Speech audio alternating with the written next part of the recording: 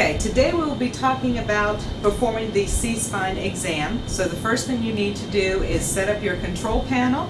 So we're going to be looking at our technique in the technique book, and we're going to be setting our KV to 70. Our focal spot is a small focal spot. Our preliminary AP is going to be at a 10 mass. We're going to be on the wall bucky. So I have all of my techniques set up. I have the IR plates out that I'm going to need for my cervical spine. And in the room we'll have to have our calipers, our shield, gloves to protect ourselves. I have my markers on me. So we'll go into the room now and we will set up our room. You'll see that I already have a preliminary set for the AP C-spine, which includes a 15-degree cephalic angle. I have already have an 8x10, which is placed into the wall bucky. I'm at a 40-inch SID and I'm transversely detented. She'll be in the AP position, so I put my right marker. I have my tube and my bucky aligned, although I will adjust once my patient stands up to ensure that I'm at the right central ray location. Now you can either use the rolly shield that can be placed in front of the patient, or you can have the apron that will be wrapped around the patient's waist. We will just use the rolly shield today since that is easier to maneuver. Over here I also have any sponges that I may need, because I'll also be showing you how to perform the exam on the table using a cross table lateral C-spine if the patient is immobilized. So we're going to get started. So ma'am, if you could just take your glasses off. We need to ensure that the patient has removed any artifacts that may be in the way. So we'll ask for any bobby pins in her hair, anything metal in her hair, any earrings would have to be taken off, glasses would have to be removed. If there are any partials or anything metal, tongue rings or partials, anything like that that can be removed, she would remove those from her mouth, and we'd have a container to put those in. I'm going to have her place her back up against the board. This is going to be for the AP C-spine. Once again, a 15-degree cephalic angle, 40-inch SID with an 8x10. Close your eyes just for a second. Our center ray is going to be at the level of C4 and mid-sagittal plane. C4, C5 is about the level of the Adam's apple or the thyroid cartilage. I'm going to move this wall bucky up behind you. So I have now centered at my C4, C5, and I've now aligned my IR to be with my CR. I'm going to ensure that my patient is in a true AP position and mid-sagittal plane. You could raise your chin up for me, please. I'm going to place the rolly shield in front of her. I'm going to check my collimation, ensuring that my marker is placed within the light field. I'm going to take a quick measurement. Bringing it right up against her skin. Might be a little cold and hard, ma'am. I'm going to read my measurement there, and that's going to be for my technical factors. You can hold very still. Just bring your chin up just a little bit higher for me. Perfect. All right. Hold very still. I'm going to give you some breathing instructions in just a moment. I'm going to tell you to blow your breath out and hold that out. Don't breathe, okay? Just breathe normally until you hear that. Okay. So now I'm going to come around here with my measurement. And I'm going to look to ensure, and it's 10 centimeters in the book, and she is 10 centimeters, so I do not have to change anything. I can either take my glove off, or I can cover my exposure button with a clean wipe. Ma'am, I want you to blow your breath out and hold it out. Don't breathe. You can breathe and relax. Now I'm going to go to my oblique. And that's going to be moved back to a 72-inch SID. And we do that because of the OID from the oblique on the patient. We want to compensate for that. Change out my gloves. I'm going to change out my IR.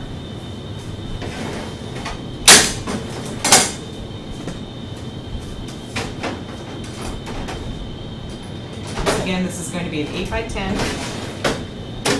I'm going to change my SID to 72 inches. I'm still going to be at a 15-degree cephalic angle because she is in an AP position. So I'm going to start with her looking away from me. So ma'am, I want you to turn and face your feet right towards my feet, just like this. Okay, and then I want you to turn your head so you're looking at that door right over there. Okay. So we want to have the patient turn their head so that it is parallel with the image receptor because we're trying to localize the IVFs or intervertebral foramen. So with this degree of obliquity, 45 degrees on the patient, and her head parallel, with her head parallel, still at the level of C4, C5, okay, we're going to open up those IVFs. Now the IVFs that we're looking at when we are doing an AP projection is the upsided IVFs. We're opening this side of her neck up so that we can see those IVFs really well. I'm going to collimate down. And you want probably about an inch above the EAM of light. I'm going to ensure that my CR is lined up to my IR. And I'm going to move my marker, that's still the right side, into my clean light field that I see right here below her chin, above her shoulder. There's a clean piece of light that has no shadow, and I'm going to use that. Now some of the clinical sites say to use the same technique as the AP, but remember you're at a 40-inch to a 72-inch, so you'll have to do your mass distance formula. Or you can measure your part right at the central ray location once again. So hold very still, ma'am. I'm going to give you the same instructions as far as blowing your breath out and holding it out. So hold very still, just like that. I'm going to come around here. I'm going to check my measurement with my book. I'm going to clean this off and process it in just a moment.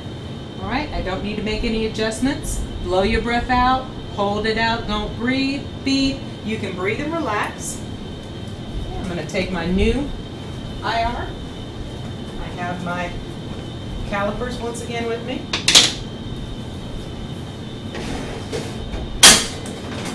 Change out my IR. Now I can either leave the exact same marker on there, or I can switch and use my left marker. And that's going to be site dependent. If they state that they want the downside or the upside marked, I'll change my marker just so that you can see that now I'm doing the LPO, so I'll use the left marker. But as I said, I could use the left or the right marker because we'd be marking both sides of her cervical spine. So this time I'm going to have you turn this way, 45 degrees, right there. Turn and face this wall over here. Okay, height-wise, it still should remain exactly the same. The only thing that's going to change is her positioning and the marker if you choose to change that. Ensure that she is parallel. Collimation should be good because once again we're doing the same body part. I've just changed the position of the body part. I'll roll this shield up next to her once again. I'm going to take that measurement through C4, 15-degree cephalic angle. Hold very still. I'll give you those breathing instructions again. I'm going to come around, ensure my technique is going to be good. I will clean that off before I run it. Blow your breath out, ma'am. Hold it out. Don't breathe. Beep. You can breathe and relax. Now we're going to move on to the lateral. I'm going to adjust my technique, a 72-inch SID.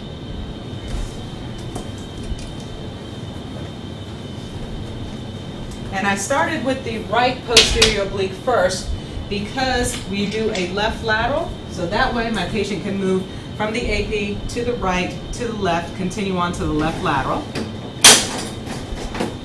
So now I have either an 8x10 or a 10x12 depending on your clinical site's SOP. This one's going to be a perpendicular beam.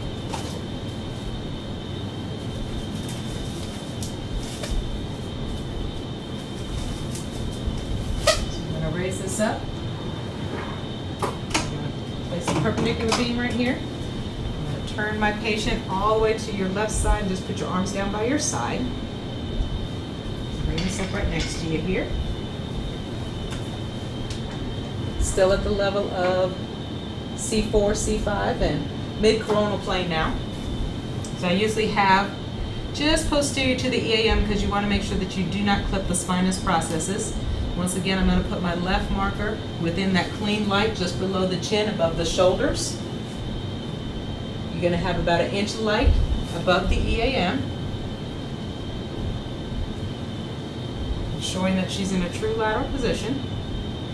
Now when we do our measurement here, we're only going to measure the neck itself at the central ray location. You don't want to measure any of the air gap there because we're trying to get the mass that it's going to take to get through her neck. Okay.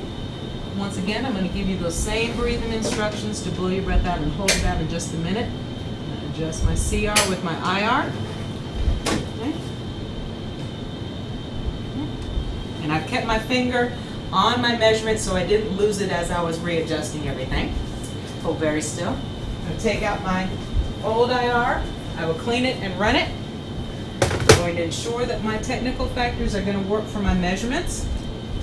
All right, ma'am, blow your breath out. Drop those shoulders down as far as you can, like you're reaching for your feet. Good. All right, blow your breath out. Hold it out. Don't breathe. Beep. You can breathe and relax.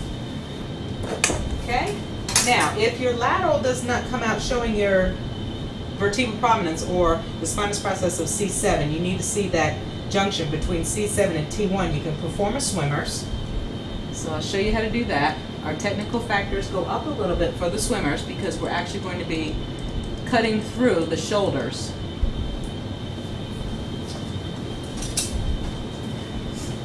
So some of the clinical sites require that you do a swimmer's, and others only say the swimmer's is added if you do not see that C7-T1 junction.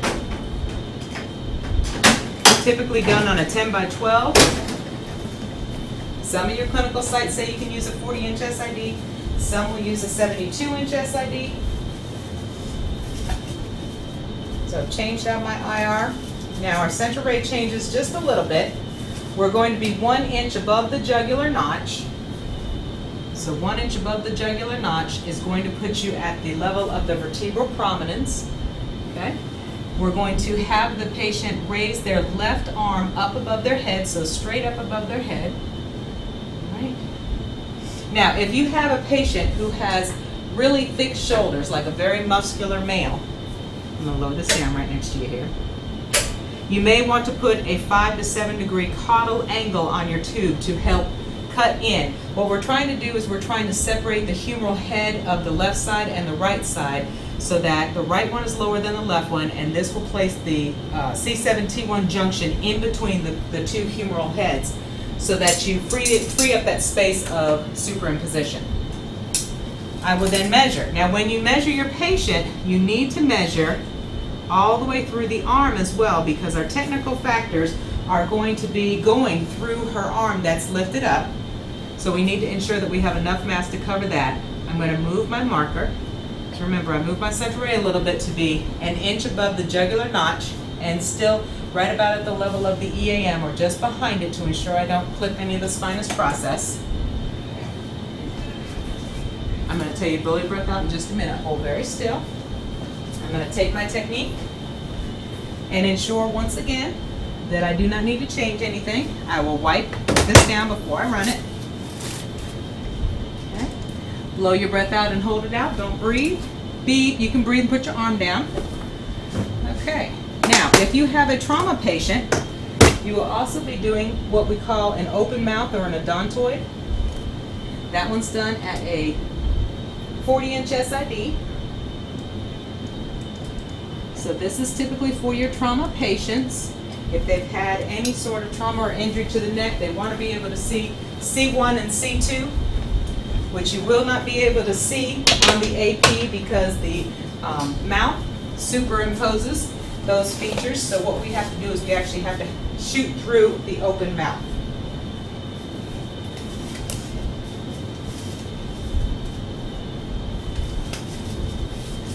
I'm going to bring this in a little bit closer to you, but it won't hit you.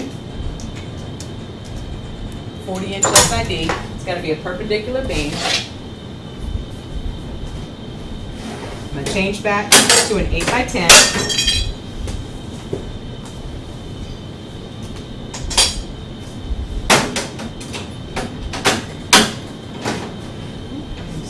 out of the way. I'm going to move her to where her back is up against the board once again. Now our central ray location for this is going to be through the open mouth. So basically we're going to be coming at the occlusal plane. So we're going to adjust that occlusal plane, which is formed by the top of her upper incisors, the bottom of the top of her upper incisors, and the mastoid tip. That's typically where we want to be coming through. So just keep your mouth closed. Close your eyes for a second. I'm going to turn this light on. I'm going to adjust, feeling for her mastoid tip. Okay. You can open up your eyes. I'm going to raise this up behind you. Okay. Mid-sagittal plane. Put the left marker. Got to collimate down to about a 4x4.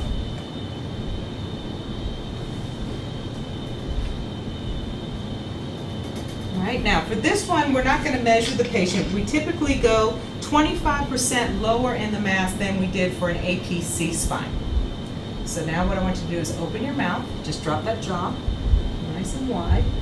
Okay, you see the occlusal plane right there. You want it just to be coming through, right through the bottom of her teeth, bottom of the top incisors. Hold very still just like that. All right, just don't move, don't breathe. 25% less.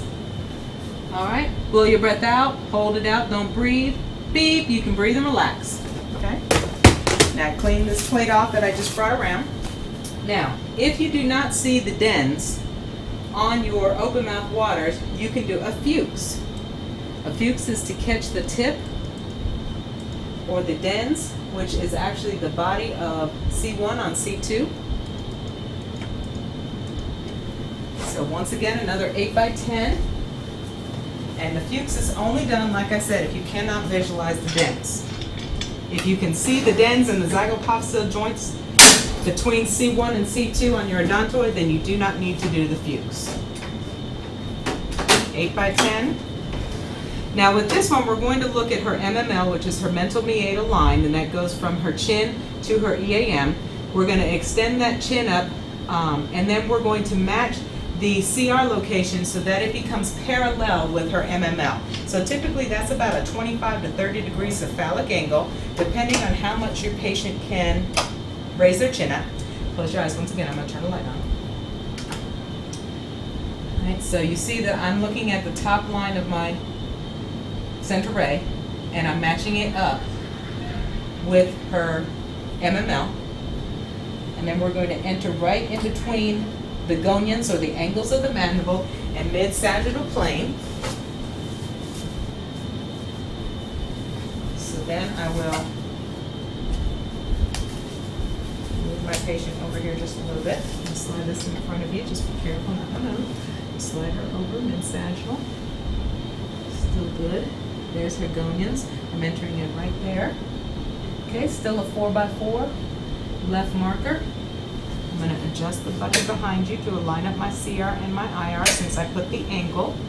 About 25 to 30 degrees, but once again, you still need to check with your patient to see how far they can extend the chin so you can get right up underneath there and get that fuchs.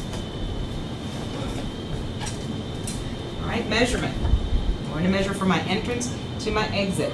So it's going to be at an angle just like her body is. All right, I'm going to tell you to blow out your breath and hold out in just a minute. So I'm going to look at my measurement and adjust my technique accordingly. All right, blow your breath out and hold it out. Don't breathe. Beep. You can breathe and relax. And I'll take a new 8x10. Now, over at Wake Med, they do not place an angle for their obliques. So they just do a straight perpendicular beam. So I'll show you how to do that really quick. So we'll use another 8x10. It's going to be a 40-inch SID. 72-inch SID, I apologize. 72-inch SID, but it's going to be a perpendicular beam.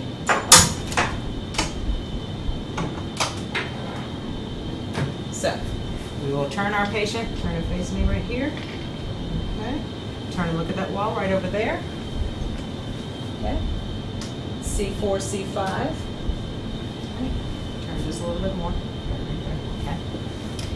And come forward just a hair. Right there, perfect. Okay, I'm going to adjust, lower this down, because I have to match up now that I don't have the angle. My marker is in that clean light within the crook of her neck. I'm going to collimate down side to side, just in front of, move forward just a little bit more, just in front of her. The EAM should be just in front of the center brace so not to clip the spinous process. So if you're over at Wake Med, the only thing that you're going to change with your oblique is going to be no angle on your tube. Typically it's a 15 to 20 degree cephalic angle for your posterior obliques, but we're going to do no angle if you are performing your obliques over at Wake Med. Okay, you can relax. One more thing I want to show you. If you happen to do anterior obliques versus your posterior obliques, our patient will be turned like so with a PA projection, a PA position. Turn your head straight over like that. Now the marker would have to come on this side because this is now her left side. Okay, so if you are using the angle, if you're not over at Wake Med and you're using the angle, now that we have our patient in a PA position, we will perform a 15 to 20 degree caudal angle. 15 to 20 degree caudal angle. So we will angle 15 to 20 degrees. So that's going to be your 90 minus the 15 to 20. Not plus, because we're going down. You step forward just a little bit. Right behind the EAM, I'm going to put my marker in the clean light there. I'm going to adjust my IR because I put that angle on there.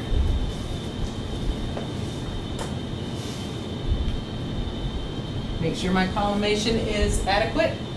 I will slide up my shield. I would measure my patient from there, and it would be done on exposure. So then, instead of doing the posterior RPO and LPO, you would do the anterior RAO and LAO. And this time, when you do your anterior obliques, you are actually opening up the anterior side. So on your anterior obliques, you're seeing the downside, but on the posterior obliques, you're seeing the upside. So always think about what part of the neck you're trying to open up and elongate. Okay, so that is the cervical spine at the wall bucky. All right, so I'm going to move my patient over and I will show you the trauma. So ma'am, if you can come on over here.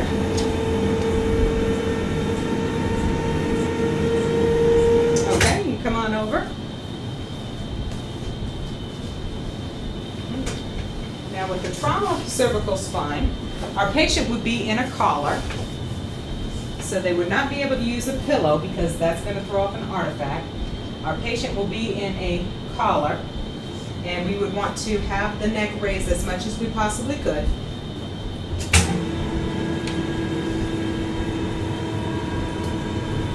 We're going to perform our cross-table lateral, which is also known as the brow-up cervical spine. So if your patient comes, like for a motor vehicle accident, and they are in a collar on a backboard, we would slide them over onto the table, or you could also just leave them on the stretcher and perform this the same way. It would just be done on the stretcher. So I'm going to go get the grid that I need.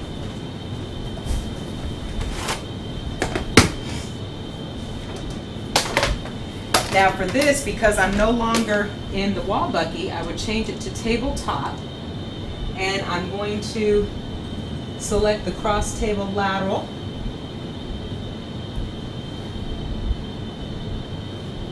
This one still has a 72-inch SID, small focal spot. Take my calipers.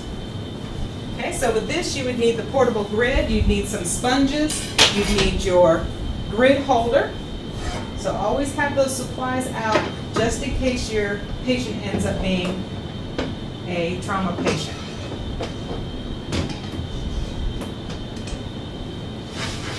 So I'm going to slide this as close as I can. Now obviously I have her arm and shoulder there, so that's as close as I can get it. I can't use my rolly shield, so I will put a lap shield on my patient at this time. I'm just going to place this right down on you cold. I'm going to put it towards her side because the beam is going to be a horizontal beam, which is going to be cutting across the table. So I don't just want to lay it on top of her lap, I want it to come to the side because the beam is going to be also coming from the side.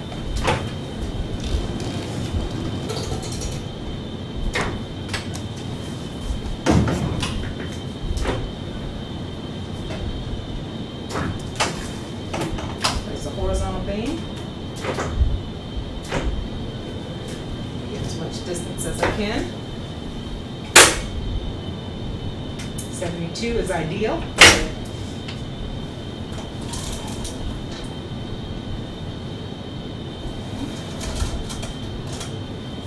I'm still going to be coming in at the level of C4, C5. Still want to have about an inch of light above the EAM. And this is her left side, so I put my left marker in the plain light. I want to ensure that my grid is centered to the center of my light field. I'm then going to measure from side to side through my center ray. Now I'm going to be telling you to reach down towards your feet as much as you can, and I'm going to have you blow your breath out in just a minute. I'll tell you that in just a second, okay? Hold very still. I will then take this around, check my technical factors, adjust as needed. All right, reach down for your feet as much as you can, blow your breath out, don't breathe, beep. You can breathe and relax.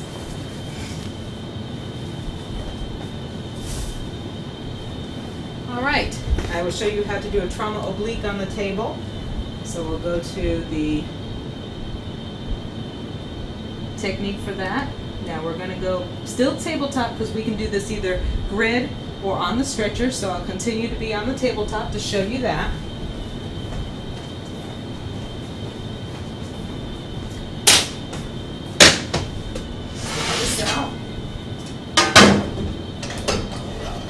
Switch out my IR. 8x10 in.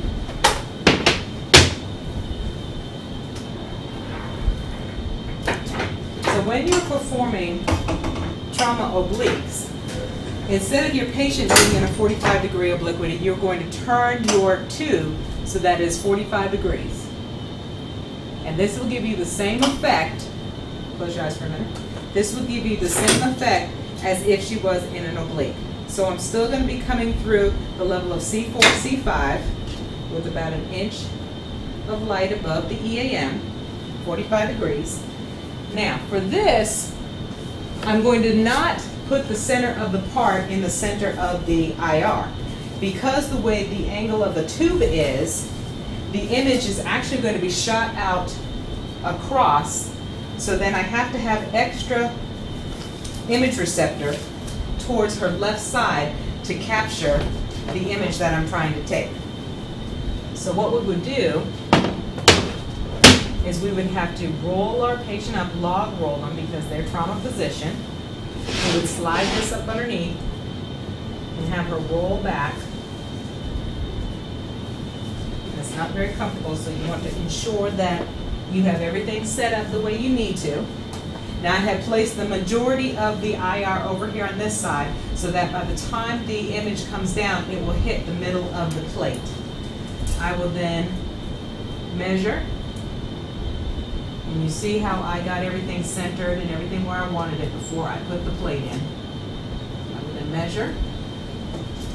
I will put my marker, and this would need to be in a glove if it was going to be touching my patient. I don't have it touching my patient, so I don't need a glove. So either you'd need a glove or you would need to take apart your tape off of it and wipe it down and retape before you use it again. All right, so ma'am, you just hold still just like that.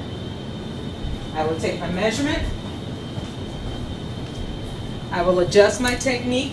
If I could not achieve my distance that I would need, ideally you want either a 72, but if all you can get to is perhaps a 60, then you could adjust your technique using the mass distance formula. Blow your breath out, hold it out, don't breathe, beep, okay? And then obviously I would do the exact same thing on the other side. I would just come around, just like so, 45 degrees over on this side now.